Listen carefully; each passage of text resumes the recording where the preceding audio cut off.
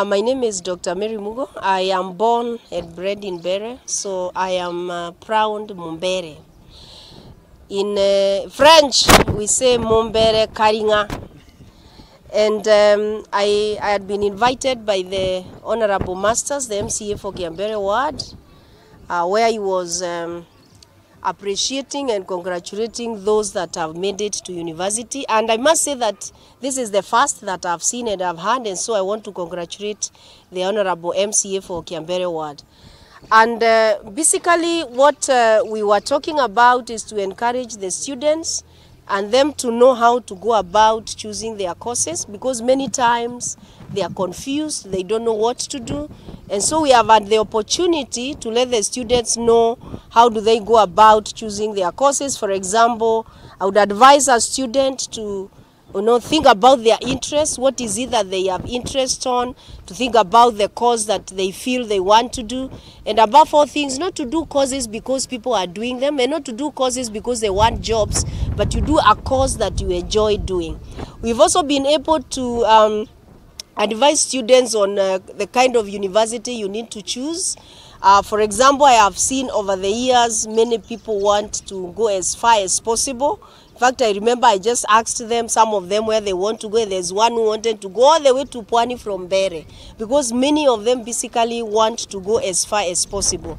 But I've been able to advise them and to look at location, to look at cost, to look at the courses that the university offers. For the simple reason, the more courses the university offers, the better for you as a student, because you can do what we call inter-faculty changes. We've also been able to talk generally about life in campus, where we are saying that yes, you'll go to campus, there will be a lot of things that you'll be told, but it is always important to understand you get into the university alone, you will come alone, the certificate is for you alone. So we've been able to have a dialogue on why it is important as a student to take your work seriously from the beginning. And of course, we all know these are young girls and young boys who just left school. Actually, most of them probably were in day schools, which is really good. And in these schools, everything is controlled by the parent, by the teachers.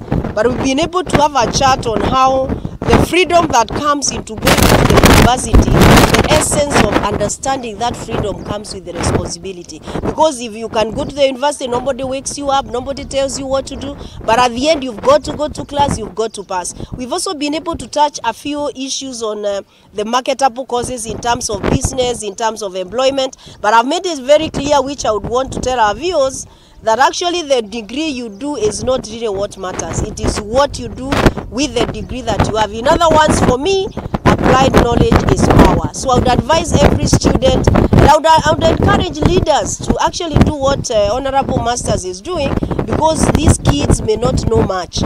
Some of them go to the university and they get lost. I have been a dean of faculty for years until the other day, and I've seen students struggle, others discord, because they did not have a chance or an opportunity like the ones these ones of Kíambere Ward have been. So that is what we've been discussing, and I'm sure now they are better, they are more knowledgeable, and they know what to do and how to do it. And then, of course, we've talked of how do you ensure that you're picked by COOPs the first time?